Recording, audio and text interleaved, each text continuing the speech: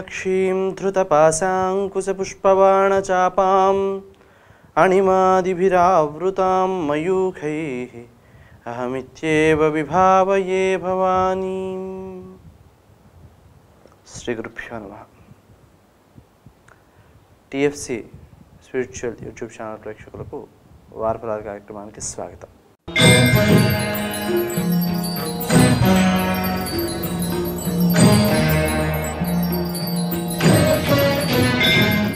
మిథున రాశి.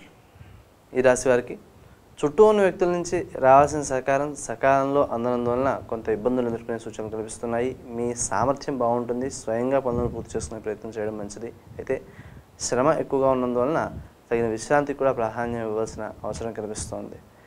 ఆశించిన పనులన్నీ కూడా సకాలంలో పూర్తి కావడం కష్టసాధ్యం అవుతూ ఉంటుంది.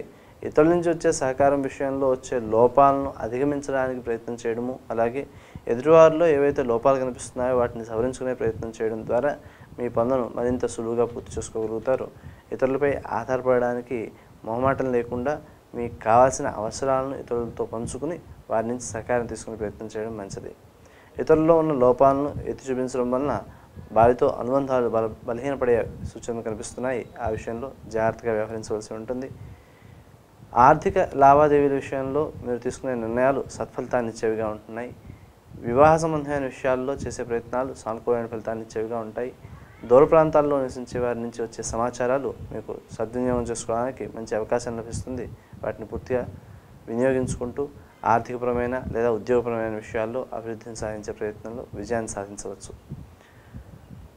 మధ్యవర్తిత్వ వ్యవహారాలకు సంబంధించి చిన్న చిన్న సమస్యలు ఏర్పడే సూచనలు ఉన్నాయి. వాటి విషయంలో జాగ్రత్తగా వ్యవహరించాలి. వీలైనంత వరకు తక్కువగా మాట్లాడే ప్రయత్నం చేయడం మంచిది. ఇతరుల యొక్క వ్యక్తిగత విషయాల్లో జోక్యం చేసుకోకుండా ఎక్కువ జాగ్రత్త తీసుకోవాల్సిన అవసరం ఉంటుంది.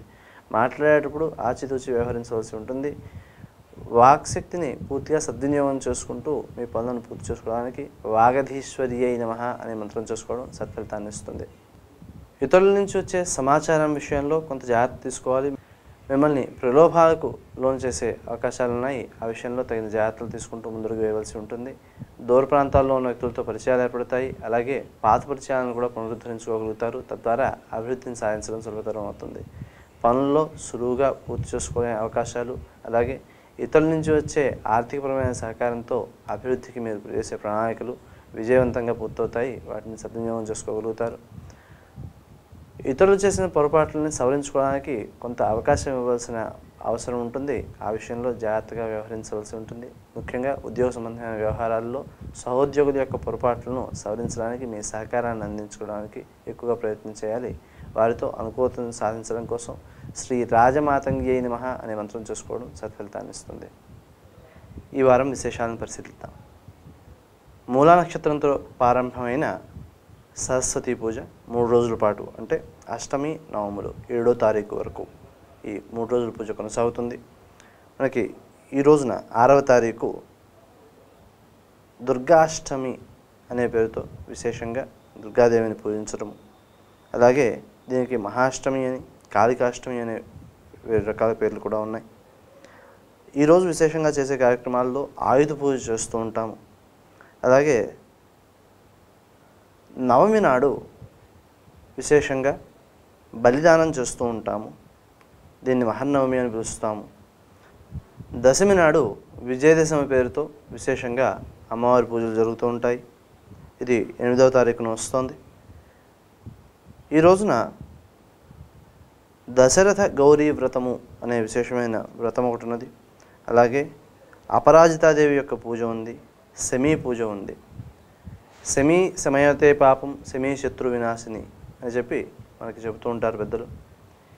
ఈ విజయాన్ని సాధించటము అనేది వాస్తవానికి గమనించినట్లయితే దుర్గాదేవి శత్రువుల్ని జయించింది లేదా రాక్షస సంహారం చేసింది అనే భావన కంటే మనము ఆ విజయము ఎప్పుడు నిజమైన విజయం అవుతుంది అంటే ఎదుటివారు మనతో అనుకూలుగా మారినప్పుడు మాత్రమే అది విజయం అవుతుంది. ఎదుటివారిని జయించి లేదా అణచివేసి ఆక్రమించి మన పరాక్రమాన్ని చూపించడము ఇవన్నీ కూడా నిజమైన విజయాలుగా గుర్తించడానికి అవకాశాలు లేవు. కారణం ఏమిటి?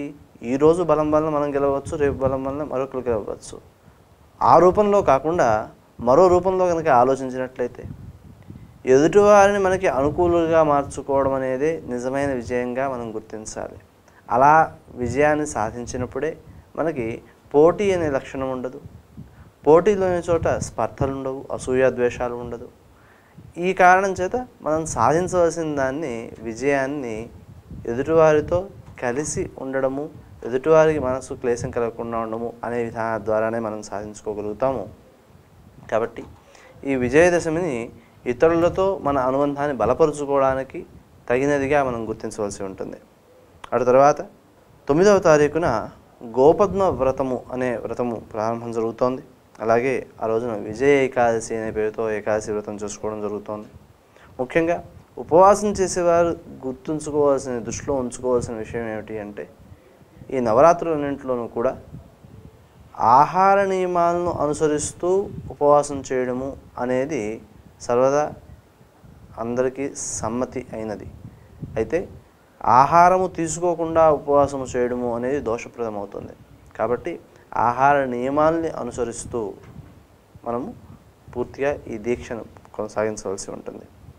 ఈ విషయాలను దృష్టిలో ఉంచుకొని నవరాత్రుల్లో విశేషమైన విజయాలను సాధించాలని, ఈ విజయాలు అందరితో కలుపుకుని ముందడుగు వేసేవిగా ఉండాలని ఆశిస్తూ మరొకసారి మనకి నవరాత్రుల శుభాకాంక్షలతో మనము వారఫలాల కార్యక్రమంలోకి కొనసాగుదాం.